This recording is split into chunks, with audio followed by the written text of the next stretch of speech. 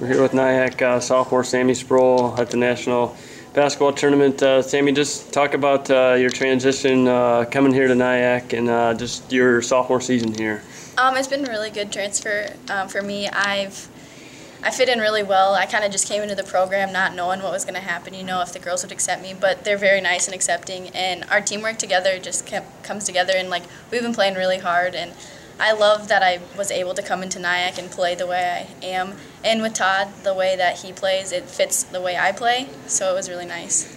Why did you pick NIACC, or how did you find out about NIACC when you were deciding to transfer from Marshalltown? I actually was talking to my high school coach because it was towards the beginning of summer last year, and I didn't really have a school picked out or anything, and I was talking to my high school coach, and he's like, well, I'll talk to NIACC because he's from Mason City originally, and he has heard of Todd and knew that I would be able to fit in with the way that they play. So. Were there any tough, when you got here in the fall, was it tough, or was it was it a smooth transition? Todd's always the hardest on me, and I'm used to a yeller, but I've never had a coach be that hard on me, so it's actually made me grow as a person having him be that tough on me, so. And just talk about, your versatility. Obviously you're not very tall, but you get a lot of rebounds, you score, you get assists and steals. How do you do it? I just go out and play with heart. I love playing basketball.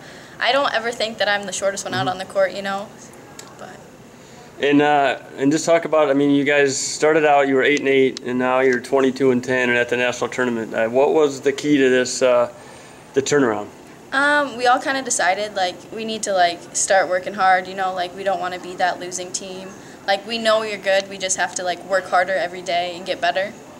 And what, you got here on Sunday, and now, what's today going to be like preparing for tomorrow? Isn't today an important day? It's very important. We'll go in, do our job, practice hard, and then we'll get ready for our game tomorrow.